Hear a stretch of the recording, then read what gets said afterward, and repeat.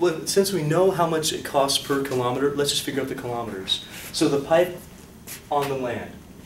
We just talked about this, but the pipe on the land is from P to B. That's our 8 minus x. So if we know that the distance of pipe is 8 minus x, and it costs $0.50 per kilometer, this is how many kilometers we're going to have of land pipe.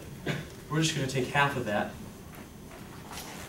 and that's going to be the number of dollars we're going to spend for the pipe on the land. You okay with this so far? That's going to be added to the pipe at C. Now we just figured out how much pipe we have at C. It's a square root of x squared plus 25.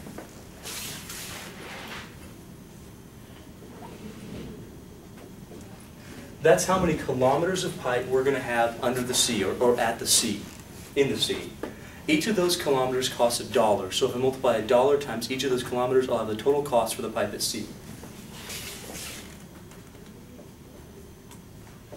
And that's how you figure out the cost function in terms of x, the distance that you're looking for. Raise your hand if you feel okay with that so far. I think that's where we actually left off last time. Now, what do you want to do? What do we want to do with this? Maybe before we take the derivative, make it look a little bit better, right? Probably distribute that half into that 8 minus x, because you don't want to start dealing with derivatives until it looks kind of pretty. Deal with that 1 out front, that looks nasty, so well, it does not do anything, but it looks silly. 1 times anything is anything, so the square root of x squared plus 25. Plus, this is going to give you 4 minus x over 2, or 1/2 x if you prefer.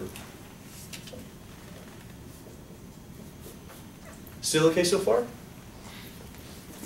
Now, that's our cost function, and that's what we're trying to minimize. Maybe do one more thing with that square root. What would you change the square root into?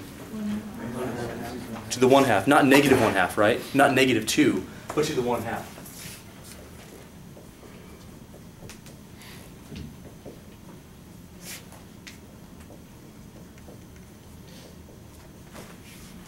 If that's the function we're trying to minimize, here's what you know about maxima and minima. Absolute value, or I'm sorry, absolute maximum, absolute minimum.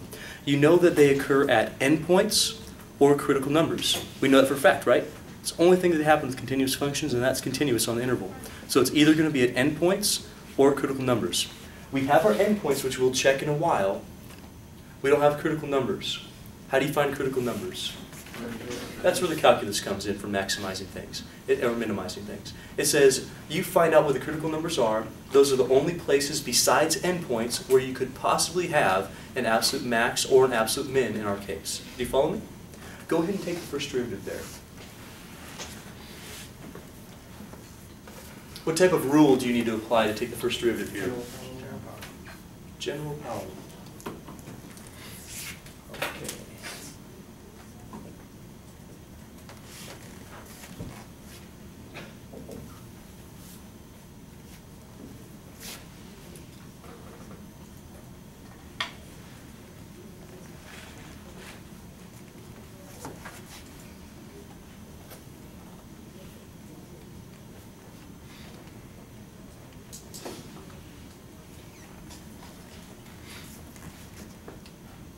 Did you get that far?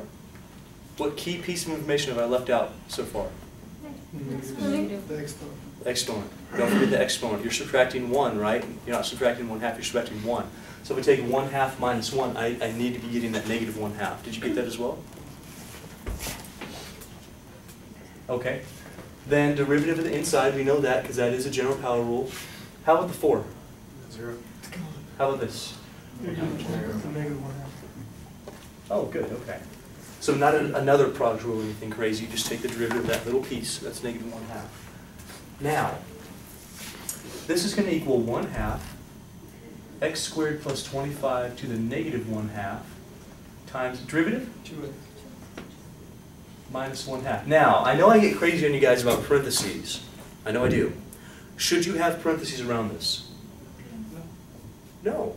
If this had all been in parentheses, then yes, you would have, but you don't. This is minus 1/2 at the very end. Do you follow me on that? In this case, that says that this 1/2 and this 2, that is something that you can simplify out. Does that make sense?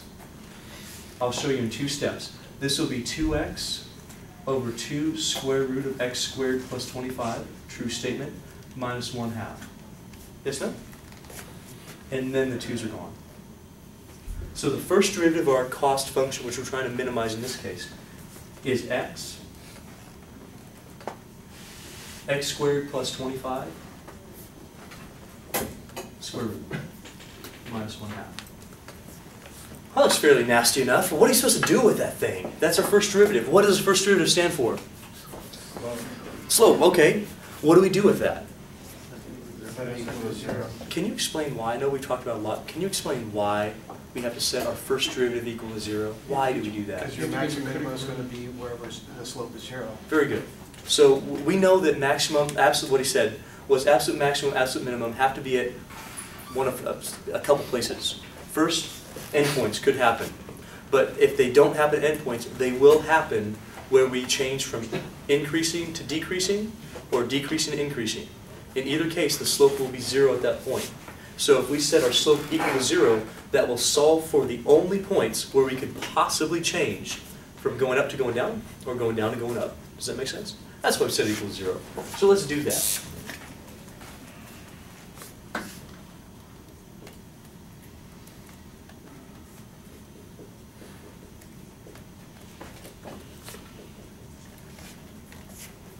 Oh goodness. What now? Cry. Give up. Go on spring break. Let's just leave. No, seriously, what do you do? No conjugate. Probably add 1/2.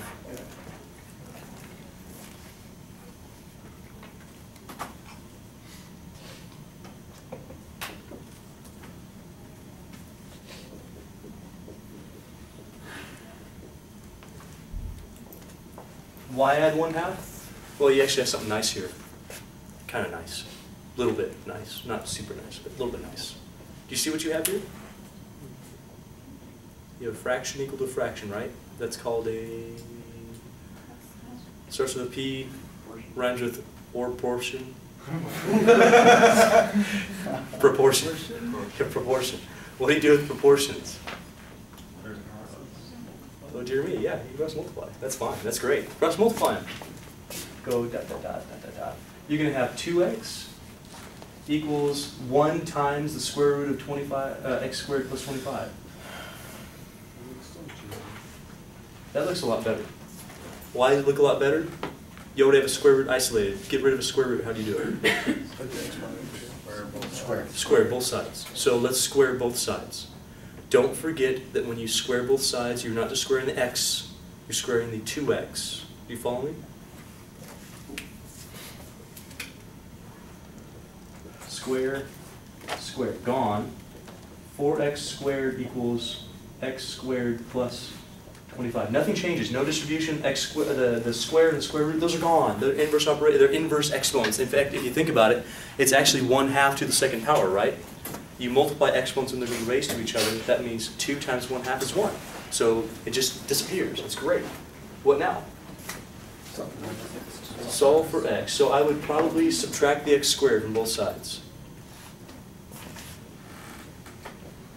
Since there's not an x term, this is nicer. This is 3x squared equals 25. You with me? There's no nasty factoring to be done, nothing like that. Get rid of the 3. How do you get rid of the 3? When there's not an x term, this is the way you deal with quadratic. You just solve it for the x squared and take a square root of both sides. If there was an x term, you'd have to use quadratic formula, or you'd have to factor it, or complete the square. But when there's no x term, no just x to the first power term, this is nice. Divide by 3, you get x squared equals 25 over 3. Get rid of the square. Sorry, what does that again? So square both sides. What do you need when you square root both sides? Yeah, you have to show that. So you get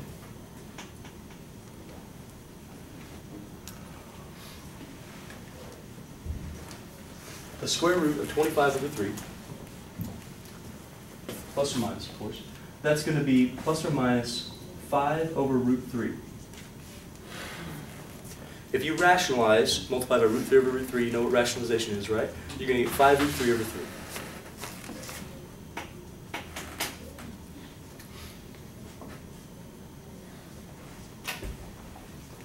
Tell me something about one of these numbers. The negative is an answer. Say again, why is the negative not It's not an answer? It's not within the string.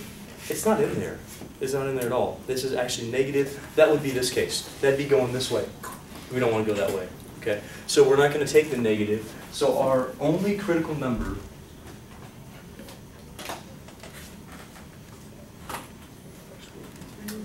(5√3/3). Now, do you automatically know that that's going to minimize our cost? Not really. You do have to check it. Okay, so what if we did this derivative and that actually was not this? It could very well be this, couldn't it? What if we did that? We would have just maximized our cost. Now, intuitively, we probably think that this is going to be a minimum because we're kind of thinking, this is really expensive, this is the longest distance, so it's probably somewhere in between there, but you have to check. I mean, people have made some serious mistakes by taking a derivative and not checking whether it had the minimum or the maximum. With simple formulas like this, you can think about it. But advanced formulas, oh man, you got to check. The way you check is either with a second derivative, right? Either that, and that would test concavity for you, and say, oh, okay, take that point in the second derivative. If it's negative, that's a maximum. If it's positive, that's a minimum. Does that make sense? Because that will tell you concavity. Or you do the analysis that I showed you how to do. You make your first derivative test. You say increasing, decreasing, increasing. And that's going to give you what type of maximum you have. Or you check the endpoints on these intervals. So that's like 3 different ways you can check. We know that all of our possible maxes and mins have to occur here, here, or there. That's it. So if we plug in those 3 values, one of them will give us a minimum. So I'm going to go back over here. We're going to check these points.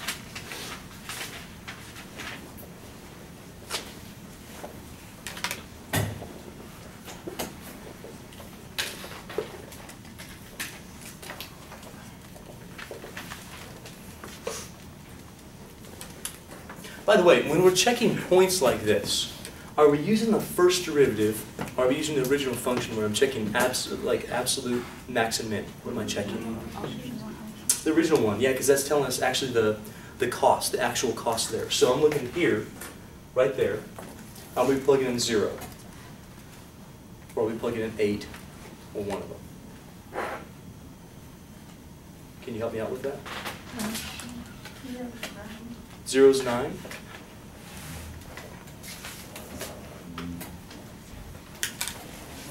So this was x. 8 is 9.43. And this is our cost, right? So 0 would give us a cost of $9. $9. Now, if this is a billion, actually a billion instead of like 1, that's $9 billion. I don't know how much it is. How about 8? What did you say, 8? 9.43. Okay. How about 5√3/3? Close enough. I don't know. I don't know what 5√3/3 is. We'll have it written down.